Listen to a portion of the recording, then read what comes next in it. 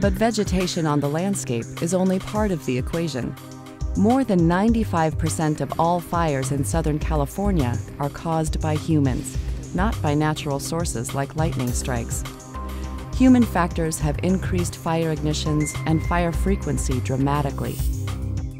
Scientists are studying the options available for reducing human ignitions, such as those that start along roadways or by arcing power lines during high wind conditions.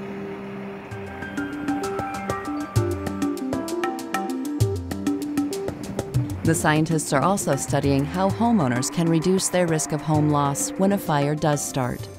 To be able to go look at how things were before the fire is phenomenal. This is a new thing that we're able to do this.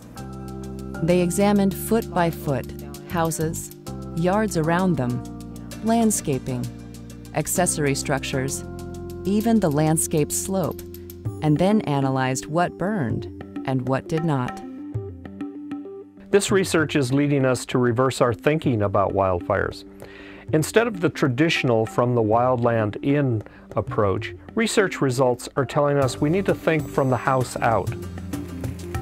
Fire questions in Southern California are more complex than they seem, and project scientists have much more to investigate.